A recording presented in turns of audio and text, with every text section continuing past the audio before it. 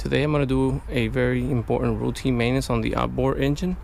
It's going to be greasing all the moving parts outside of the engine so we can get all that lubricated, which is very important. And I'll show you where those oil intakes are located.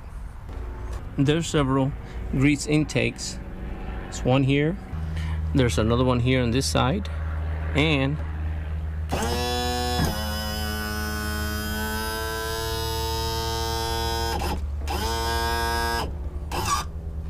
okay, there is another one right up here, which it greases this shaft here all the way to the bottom. And there's another one here and a couple on the other side, which we can reach it from up here. And on this side there's another one right here too. Alright, so this is the marine grease that I use. I used it in all my boats, trailer applications for the saltwater environment. And I'm gonna have to change the cartridge in the grease gun because I just ran out. And very important, get some gloves because this is gonna be a little messy sometimes when you're dealing with grease. First of all, what I do is open this up a little bit here. That way you get some air in there. Okay, so all the way up. Now I'm gonna open this up here. See, the tube is empty. I'm gonna take the old cartridge out. And now what we want to do is remove this cap. And I'm gonna place it. Now remove the top.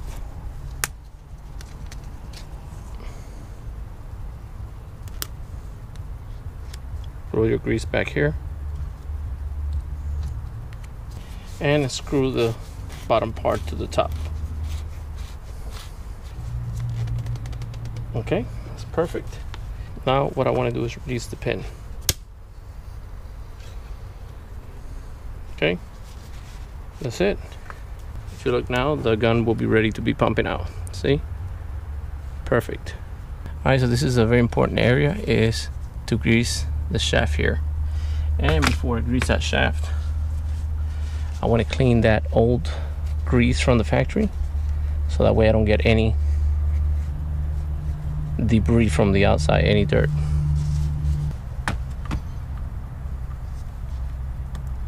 Keep pumping until you see some oil coming out of the bottom or the top.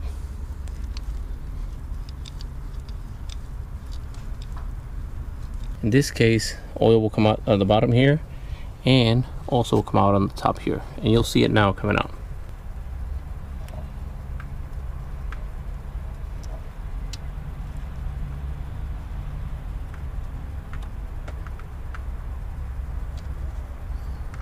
Okay, you see the factory oil coming out? That's perfect. That means the oil already reached the top already. All right, now we have two greasing ports, one here, one here. All right, in this case, it looks like there's rust right inside the port here.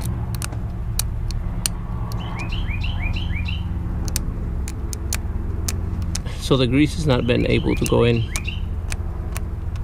It's like sealed. So, okay, so it looks like this pin here is completely shut. So what I'm gonna do is I'm gonna get a small screwdriver and a hammer and just tap it gently in the back. As you can see now, the port is open now. So you may have to do that if it's rusted out a little bit. Okay, now it's going in. So it's good to leave a little bit of oil right on top of the valve so that way you don't get that rust spot there again. Now I'm moving to the one in the back here.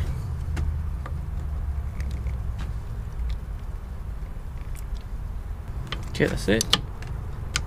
You can see the grease coming out right here. That's perfect.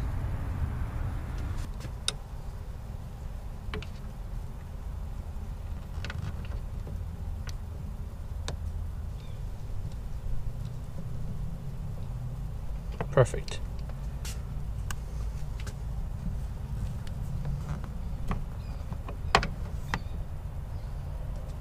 And I'm gonna repeat the process on the other side. And I also grease up here to these stainless steel rods. Okay, one last one is right back here. It's hitting right under here.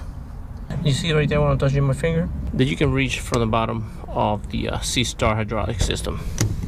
Alright, so that's how you grease up the outboard. That way you have a better steering on your boat and your C-Star system doesn't work that hard. It's a very important routine maintenance. It's been about a year and about 100 hours, and I have not done that to the engine, so it's very important. It's already due for it.